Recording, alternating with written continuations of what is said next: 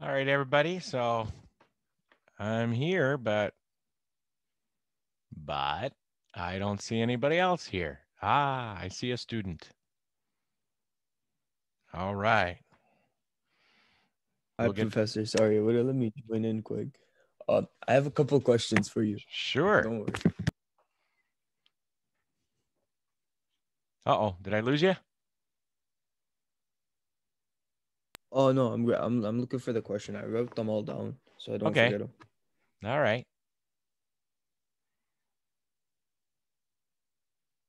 So like one thing that's like giving me a hard time like understanding is like hybridization.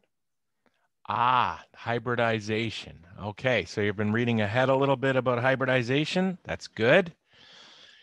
The secret to hybridization is to count bonds. So what I'm going to do, you're seeing the screen with Q&A on it, and remember to do video off. You're seeing that. Okay. So I'm going to move this to the next page, and we'll do a little hybridization discussion on the previous page. And here we go. All right. So to determine hybridization,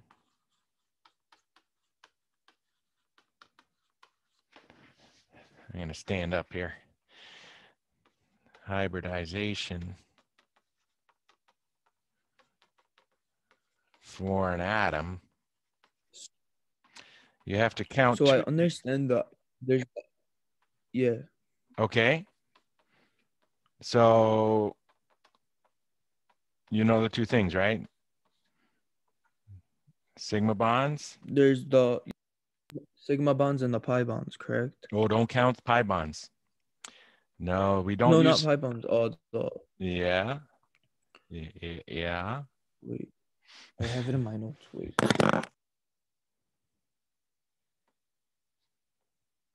Here we go.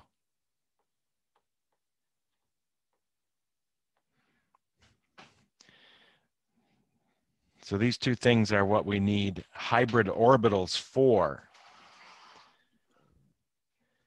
Just moving some stuff out of the way here.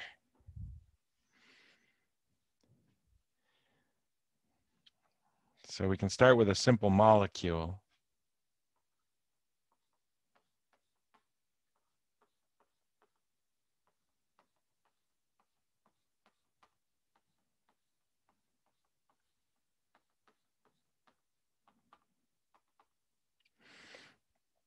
Right there.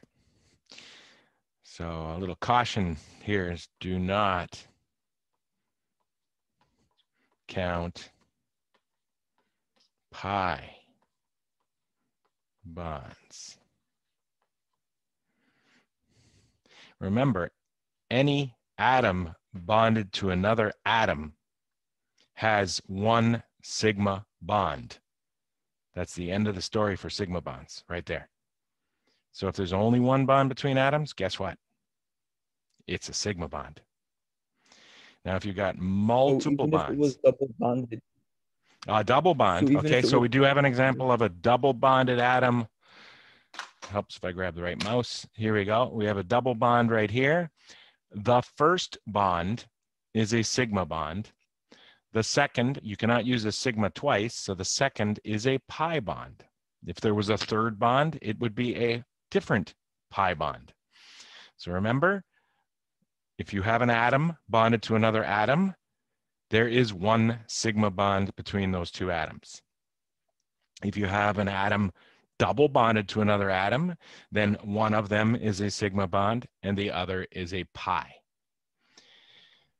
So we have here, we'll just do this, we'll do this one in red. It has a sigma.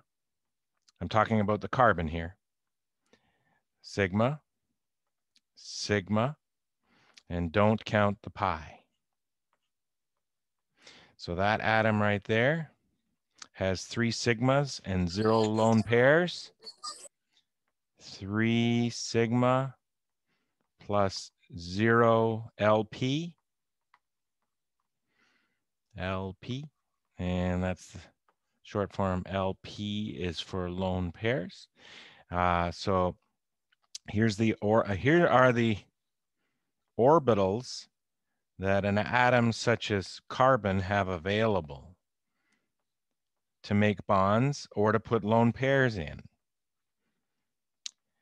And so you always have to account for all four of those things. These are atomic orbitals. When you see an atom in a molecule, the atomic orbital story is over. That was the beginning. When atoms need to make bonds, we do hybridization, and we determine the hybridization by doing the exercise we've started here. We count two things. So I count 3 sigmas and 0 lone pairs. That'll be sp2.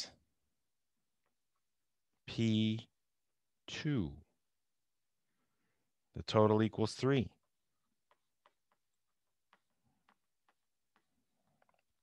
We have 1 and 2 p's, 3. Okay. And the same story exists for the carbon to the right, which I'll do in black. It's got a sigma there.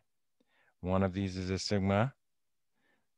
This is a sigma. Professor, what if a pi, sorry, and this is a sigma. So it's also sp2. Yep, question? So like is the most an atom can have would be the 4, right? The sp3. Yep, sp3. Because and sadly, my first example doesn't have one. That's easy. Just fix the first example so it has one of those. We'll just put a C with 3 H's over here. So let's do that example next. We'll do that one in, let's do it in purple. It has a sigma here. So like just to make sure I have this right. Sigma here. Down. 4 sigma, 0 LP equals 4.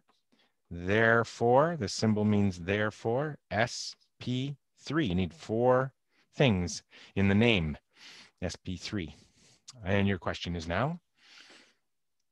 So like the hydrogens would always be just s orbitals, correct? Because they can only make one bond. Because they make one bond. Very good. Each hydrogen, we'll put a comment over here. Each H only has an s orbital for bonding. An s orbital because it's in the first row, right? That's all it has available. So that is what it uses to make bonds always. That is what is used to make bonds. And you can't hybridize something when there's only one of it, right? So it's not a hybrid in hydrogen's case. It's just an S. So yes, go ahead. And then so since carbon usually doesn't want to have any lone pairs, that's carbon's nature is to not have lone pairs. So you'll always have a 0 when you're doing that. But I'm going to finish this example here, and you'll see when we get to the oxygen, we're going to use those lone pairs in that calculation. So I'll do the oxygen in pink next. And the oxygen has one of these is a sigma. The other's a pi. Don't count the pi. We have LP times 2. LP times 2. Each of these is a lone pair right there, lone pair right there. Total is 3 things. Total equals 3. 1 sigma plus 2 LP equals 3. Therefore, the oxygen is sp2. And the consequences of that are the angles around that oxygen are going to be the sp2 angles, which you've probably read ahead, and you saw those are 120 degrees. And you read ahead about sp3 and the angles between the electrons are 109.5. That's a pretty big consequence of this hybridization, isn't it? And just to be complete, I didn't finish the carbon here, but I'd rather take your question first before we do that carbon there. Go ahead. Yeah. So for like the molecular geometry of like the atoms and their angles, there's only like close, I think I want to say like 10. It's like the for the double bond, not double bond, I'm sorry, when it's like there's two, you want us only to know like the 2 to 6, right? And like the geometry of those, if that makes Let's sense. Like, see. I think I are don't know. you you're basing your 2 to 6 on that excellent handout from Chem 141? Yeah. I do like that handout. I've forgotten its exact nature, but I like the way it was laid out. Yeah, we have a lot less geometries in this course because carbon can't go beyond sp3 hybridization, right? So you wanna look at I believe it's in the lecture notes when we started talking about hybridization, and there's a summary. Yeah, we can do a quick summary here. After I finish this, it's got this one's got 3 sigmas plus 0 LP, SP2, and then we'll just do a quick review on the geometries you'll see in this course. There's only like 6 of them, and 2 of them are actually they have the same name. Yeah, we're gonna keep delaying this one here. Okay, geometry summary.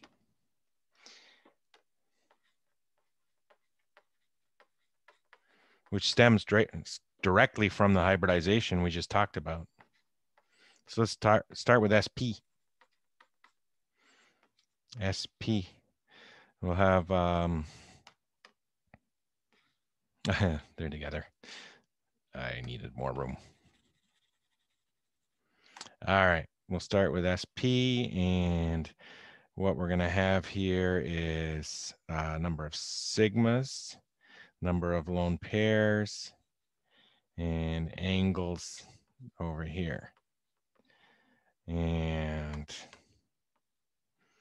we'll do examples for each one. And this is all SP. So if we have a simple molecule like acetylene, in chapter 7, you'll learn that's called acetylene or ethine. And we definitely have SP there with 2 sigmas. 2 sigmas, 0 lone pairs. And the angles there will be 180. And that's because it'd be like a linear pair, right? Yeah, oh yeah, the name of the geometry. We'll put that as a new category over there. So would we not need to know those for like the exams and stuff? Oh yeah, you have But to it know just them forever. Every exam, yeah. oh, okay. Yeah. All right. We only have 3 angles in this course and 6 geometries. So it's not a daunting list. It's substantial, but it's a lot smaller than that one you learned back in the day. That's the end of the SP story because we could have an SP molecule like carbon monoxide, and it's SP. There's a strange Lewis structure here that has formal charges. But there's no need to describe the geometry of this molecule because we got atom A bonded to atom B. They're right beside each other. That's you could call it linear, but why? It's just A beside B, right? So we don't do geometry for an atom that doesn't have at least 2 things off of it. Okay. So this one is 1 sigma, 1 lone pair.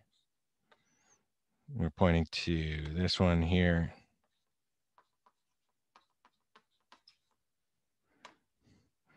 This guy's going to go away forever, I think. I can come back and get him. And the angles, I guess that you could describe the angles between the lone pair and the sigma bond as 180, but there's no need to describe that as a geometry. So Your something SP, like the second, your angles are 180. And then we'll get into SP2, but you have a question first. so something for like the second one, that's not really gonna like not occur, but like that's not something that we're gonna have to be looking for out for the angles for, since No, it's not bonded to more than 3 things. Or not there's bonded to more than one thing. Yeah. Like this thing's bonded to 2 things. I do need a description of the geometry of that carbon. And the description is it's got to have angles of 180, all because it's SP hybridized. And the limit geometry is called linear because that's as far as you can get 2 things away from each other, right? So if we move on to another example, such as formaldehyde, we're in the sp2 category here. Nope, my molecule changed color. No biggie. And we're talking about 3 sigma. That's sp2. And we have 3 sigmas, no lone pairs. The angles in that around that carbon are going to be 120. You have more things around that carbon than the previous carbon, so you can't move them as far apart from each other as possible, as you could here, sorry, which was 180. So 120 is the best you can do, and we call that trigonal planar.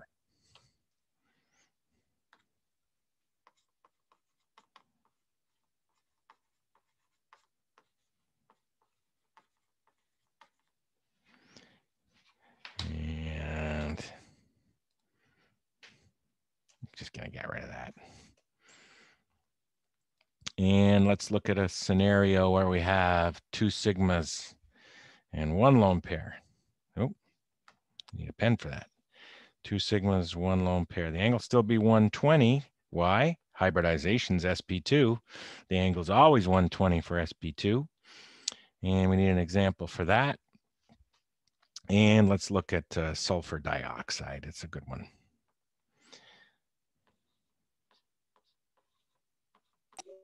Professor? Yeah. For the one that you just did, the one that you put 120. Yeah, this one here. Yeah. Can't you put two angles for it? Can I put 2, sorry? Angles? Can you put 2 angles? Yes. What would be your other angle? Are you saying that 180? Oh, no, you can't do a 180 because then you don't have even spacing. Atoms want to achieve even spacing. 90, definitely not. You can do better than 90. Remember, what's the name of the theory that says valence shell electron pairs repel each other? Oh, yeah, that is the name of the theory. VSEPR. We want to get valence shell electron pairs as far apart from each other as possible around a central atom. That means, I think your sound's echoing. It's kind of cool. That means you won't have different angles around the same atom. They will always be the same angle around the atom. And I know you learned back in the day that, you know, with water, I'm going to erase this shortly. Yeah, you said, oh, yeah, the angle here was like less than 109.5, and the angle here was more than 109.5 because lone pairs repelled more than atoms. You learned that, right? You can forget about that in this course. I mean, don't forget that it exists, but just forget about it. 2 reasons. In this course, a carbon is not going to have lone pairs, and we're always concerned about carbon, right? And 2, we're replacing with bigger atoms than hydrogen that you discussed in water. It's very often going to be a carbon, and if you start pushing carbons close to each other, carbons have things sticking off of them, and they repel each other. So the angles tend to get a little more homogeneous, like the same number. All I'm trying to say from all of that, when you do sp2, 1 angle is appropriate and 1 angle only. It's called 120. When you do sp hybridization, 1 angle is appropriate, only 1 angle, 180. And this one here has sigma lone pair. So we're back to sulfur dioxide here. It's in this category, 2 sigmas, 1 lone pair. And that's going to be sp2. The angles will still be 120. And you can't call the geometry trigonal planar anymore because when we describe the angles, the lone pair, it's invisible in the geometry. That doesn't mean it's not there. It causes geometry by pushing those oxygens away. And we describe this geometry here. I'm just going to copy this molecule. You don't describe lone pairs in the corners. You only describe atoms in the corners, and you describe this geometry in red right here. And what would you have to describe that when it's just like that? We'd call that bent. Notice I didn't go out here. I'm going to erase this in a second. I didn't go out there because there's a lone pair out there. We don't describe that.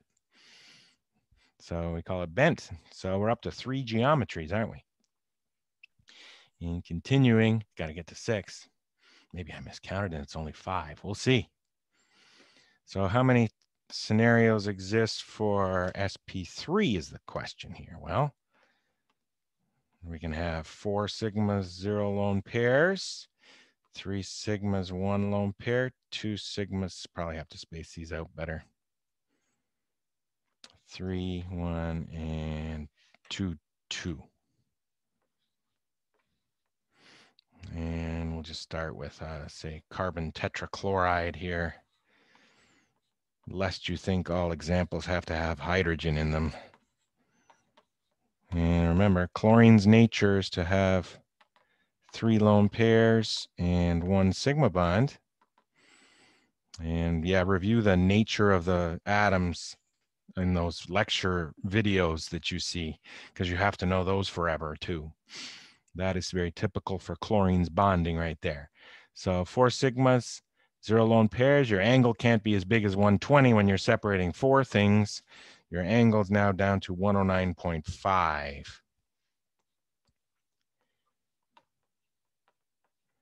And the geometry is named after this figure right here, where your central atom looks like this.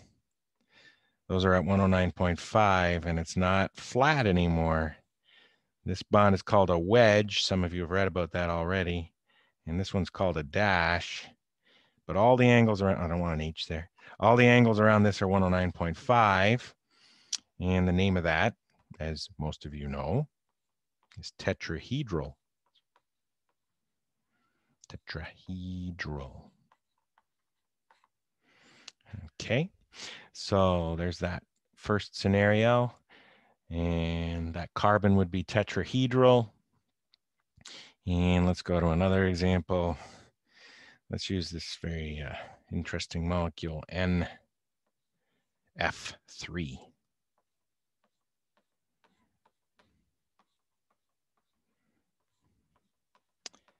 If memory serves me, that one is a very reactive molecule. Might even be explosive upon contact. But anyway, what do we have? We have 3 sigma bonds, sigma number 1, sigma number 2, sigma number 3, and 1 lone pair. So we're talking about the nitrogen in the middle here. Don't forget that.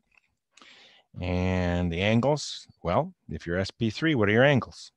109.5. Now, just look at the figure that I drew in black for this one. And remember, you're just replacing one of these corners with a lone pair and then ignoring it. The position of the other 3 bonds stays the same. This is like in your mind, make that disappear. Now describe the geometry when you connect the outsides here. The tetrahedral name from the first example derives from, and I'm a terrible artist, I'm going to do my best. I don't even want to ruin the diagram. Copy it. I'm getting too much. There we go. When they describe the geometry, they're describing what this would look like as a geometric figure. Triangle number 1 in red. This is going to get kind of gruesome here. Triangle number 2 in blue. Triangle number 3 in green. And where's the triangle? I'm missing the back side has a triangle, and that one's going to be in pink. There are 4 triangles there, and you can't see that anymore because I totally devastated this page with that. But that's where its name comes from. 4 hedra, 4-faced figure centered on a central hedra. And that's why it got its name. But you don't have to know that. Just know the angles, know basically how to draw the bonds, and then know how to draw this one. I'm trying to copy the one from above, but there's a lone pair on top this time. So you're describing another 4 triangle object with a big base. So that'd be the blue one. And then the pink one only goes here this time. And the red one only goes here. It's shallower. It doesn't go as high, right? And they call that a pyramid. Pyramidal. And this is a familiar word for you, I hope, from your inorganic 1 days. And that's a pyramid. And then we'll look at another molecule, oxygen. We'll even do ozone. Why not? Ozone. Ozone's not a very happy molecule. It's an important molecule. And I see it has 2 sigma bonds. And notice it doesn't have 2 lone pairs. Is that a bad example then? Yeah, bad example. Yeah, it's not sp3, it's sp2. It would fit, it would be the same example as this one. Recall that oxygen is in the same column of the periodic table as sulfur. So whatever diagram you do for that will fit down here, keeping in mind though that oxygen cannot go beyond the octet rule. Better example for here would be, let's go, waters. Water's a nice example. 2 sigmas, 2 lone pairs. There we go, sp3. What's your angle? I know you learned it's less than 109.5, but for this course, I'm going to cover myself. I'm still going to use the same number because I want you to always use that number for sp3. Everything here is sp3. So you wouldn't want us to mark this as like less than 10? No, don't even bother. You can do that. I'll put a happy face on your test, but you don't get any extra points for it. Okay.